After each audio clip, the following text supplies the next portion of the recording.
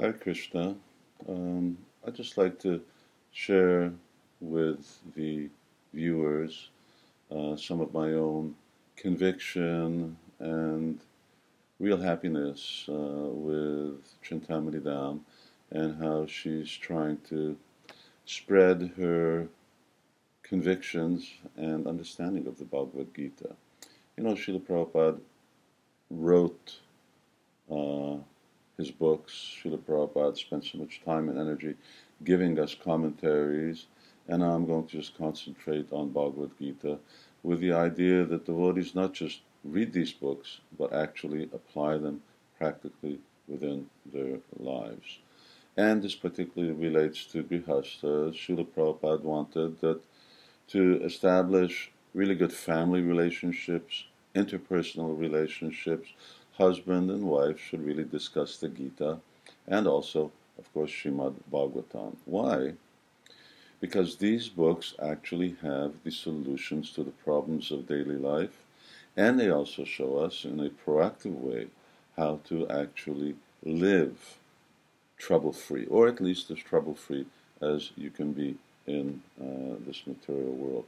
And in order to do that, Bhagavad-Gita and Bhagavatam are not just philosophy books, but it's the absolute truth that we should try to view in different ways and different perspectives. And when we do that, then both our minds, our intelligence, and even our senses become fully satisfied. So I know that I've known Krishna Dharma and Chintamani Dham for many, many, many years. And since 1996, they've been practicing this, which is really getting on to 20 years. They've been practicing this culture or this cultivation, this anushilanam of studying Bhagavad-Gita and Srimad Bhagavatam themselves. And for me, they and their family are evidence that it actually works. They're really very, very wonderful people who really mean a lot to me. And specifically, over the last 10 years, they have been sharing their practical realizations and experiences with other devotees. And that's what I'm trying to also encourage here.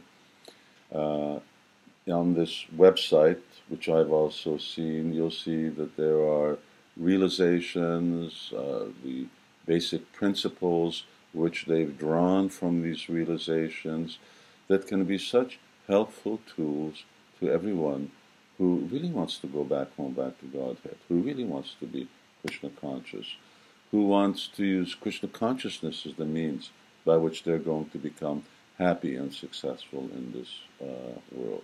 So please take a look at what they have to say, and when you take a look in a very objective way, I think you'll see that there's really something very valuable here that I should also enter into, and then apply some of those principles in your Krishna consciousness. And if you see that it helps, then go further. That's my humble request, and I also want to thank Chintamani for really sticking to her conviction of realizing Srila Prabhupada's desires in regards to devotees, studying his books and entering into their treasure so that they can also become devotees like Srila Prabhupada. Hare Krishna.